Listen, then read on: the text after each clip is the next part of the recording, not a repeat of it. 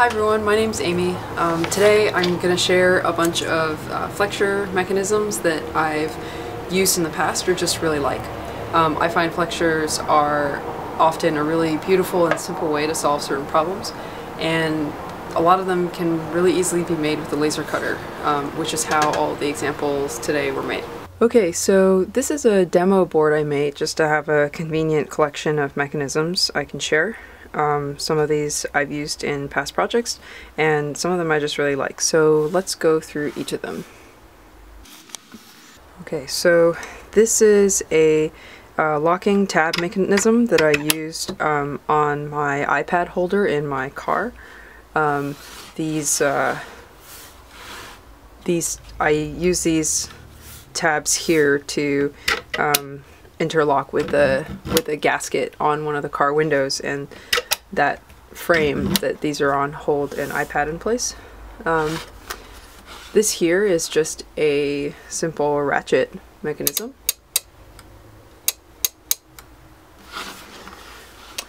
This is called a butterfly flexure because of its shape. You can see there aren't actually any pivots here, but its motion kind of mimics that of a rotation. This here is something I made for our house to make sure that we don't overfeed our cat. He gets 2 meals a day, but there's multiple people running around, so this lets us set the day of the week, and when he's gotten his breakfast or dinner, we can make note of that. This is a linear slide mechanism that's pretty common to see in like precision locating stages, so pretty satisfying there.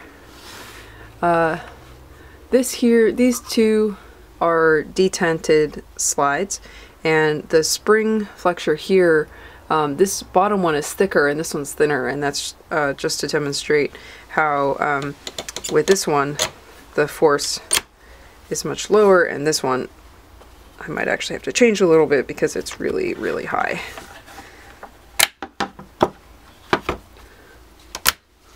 Okay. And finally, this one here is to demonstrate the use of little spring features like this for creating snug fits on both round objects like that, and even for more funny shapes, this one just demonstrating a square. Next I'll show you how these grippers are assembled. These grippers, the fingers here are inspired by the Festo multi-gripper, and the fingers are basically this like one piece structure that have this really lovely way of conforming around the thing that they're gripping. And I will link to some cut files and a BOM for making this gripper. Okay, so this is the full kit of parts needed to make a gripper assembly. I'm using these 2-part snap-together rivets to hold everything together. This will be a lot easier than screws, but one thing is that the bottom of the head of this rivet has a bit of a chamfer. So on some of these parts, where the head of the rivet will sit, I've laser etched a counter bore. I'm trying to make it. I've laser etched a counter bore that is going to help the rivet sit more flush. So to assemble it, I'm going to start by trying to get the spring assembly together.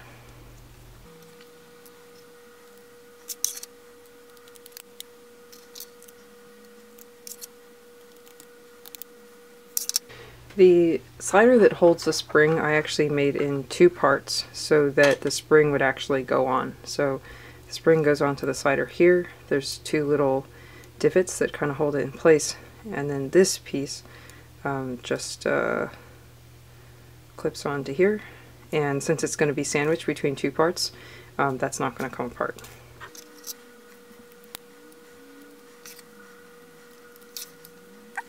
And then lastly, these washers here are just used because these rivets only snap together at certain thicknesses, so this washer just helps get it to one of the snapping thicknesses. And you want to be sure, I guess, before you snap it together that the spring motion works as you want, because technically these rivets are one-time use only. You can take them off, but it does damage the rivet and the nut when you take them off, so it's better to just make sure that things work well before you snap them in place.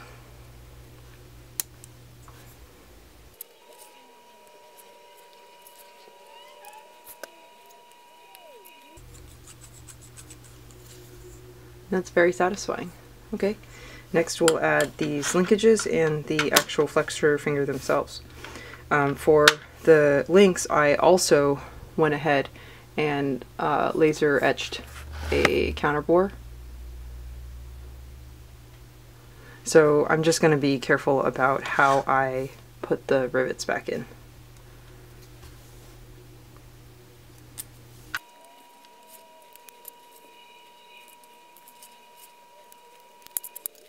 And now finally for the fingers.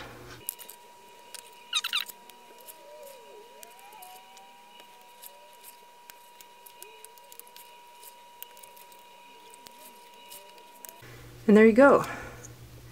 That's it.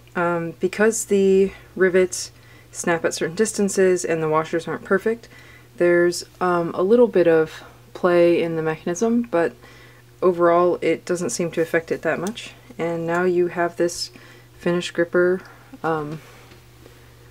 with cool little flexures.